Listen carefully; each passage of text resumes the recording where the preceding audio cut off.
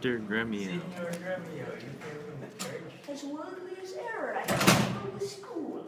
And is the bride and bridegroom coming home? A bridegroom, say you, 'tis a groom indeed. A grumbling groom that the girl shall find. Curster than she? 'Tis impossible. Why, he's a devil very fiend. Tut, she's a lamb, a dove, a fool to him. I'll tell you, Sir Lucentio, when the priest should ask if Catherine should be his wife, ah, my gawk's wounds, quoth he, and swore so loud that all amazed the priest let fall the book. And as he stopped again to take it up, the mad-brained bridegroom took him such a cuff that down fell the priest and the book and the priest. Now take them up, quoth he, if any lists. What said the wench when he rose again? Tremble and shook for why he stamped and swore as the vicar meant to cozen him. But after many ceremonies done, he caused for wine. A heth, quoth he, as if he had been aboard, cruising to his mates after a storm, quaffled of the muscatel, and threw the sobs all in the Saxon's face, having no other reason but that the beard grew thin and hungry, and seemed to ask him so. As he was drinking this done, he took the bride about the neck and kissed her lips with such clamorous smack. Then all the parting, all the church did echo, and I seeing this came hence for very shame. And after me knowing the rout is coming, such a mad marriage never was before. Hark, hark, I hear the minstrels play. Enter Patricio, Catherine, Bianca, Hortensio, Baptista, Gremio, and attendants. Friends, I thank you for your pains. I know you think to dine with me today, and have prepared a great store of wedding cheer. But it is to my haste doth call me hence, and therefore here I mean to take my leave. Oh, 'tis possible you'll be away tonight. Away today before night come. Make it no wonder if you knew my business, you would entreat me rather to go than stay. And honest company, I thank you all that have beheld me, and give away myself to this most patient, sweet, and virtuous wife. Dine with me, my father, to drink health to me, for I must hence, and farewell to you all. Let us entreat you stay till after dinner. Okay, done. Let me entreat you. It cannot be. Let me entreat you. I am content. Are you content to stay? Please, you shall entreat me to stay, but yet not stay. Entreat me how you can. Now if you love me, stay. Gremio, my horse. Aye, sir. Are you ready? The old chap eating a horse. Oh. Do what thou canst.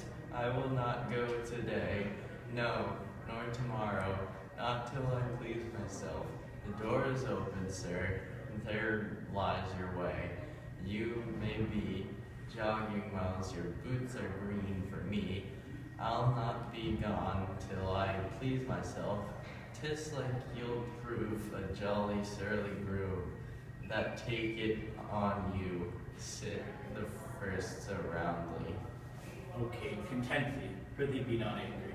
What hast thou to do? Father, be quiet. He shall stay at my leisure. Aye, marry, sir. Now begins to work. Gentlemen, forward to the bridal dinner. I see a woman may be made a fool if she had not a spirit to resist. Forward, Kate at thy command. Obey the bride, you that attend on her. Go to the feast, revel and domineer. Carouse full measure to her maiden heat. Be mad and merry, or go hang yourselves, but for my bonny Kate she must with me. Nay, look not big, nor stamp, nor stare, nor fret. I will be master of what is mine own. She is my goods, my chattels, she is my house, my household stuff, my field, my barn, my horse, my ox, my ass, my anything. And here she stands. Touch her whoever dare. I'll bring mine action on the proudest he that stops my way in Padua. Gremio, draw forth thy weapon.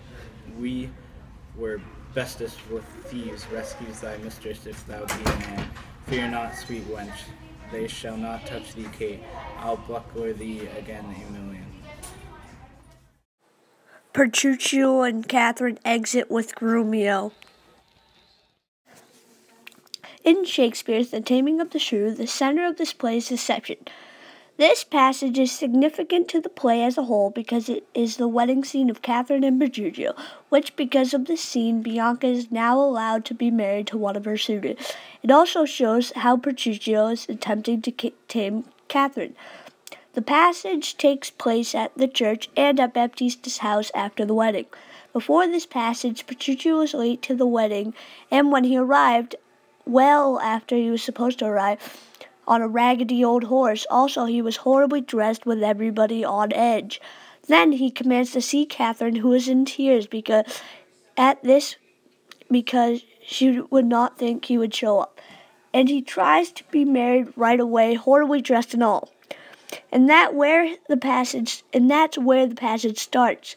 The characters in the scene are Tranio, Grumio, Petruchio, Catherine, Bianca, Hortensio, Baptista, and attendants.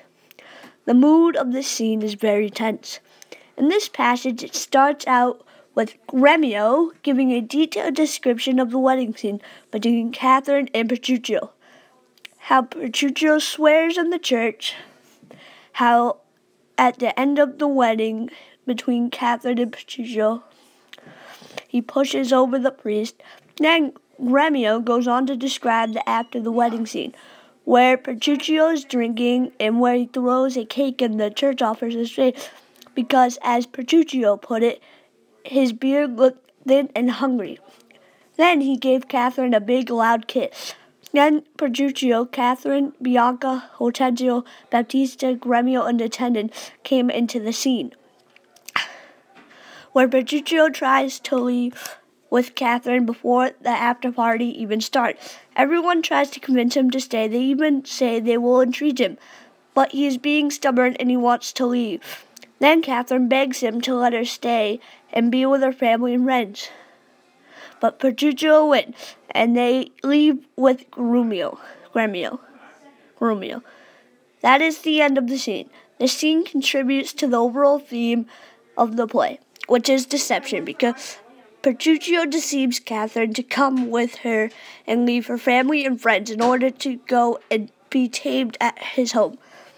This passage as a whole demonstrates a larger idea in the play that manipulation and deception get people what they want and tricks people into believing something else.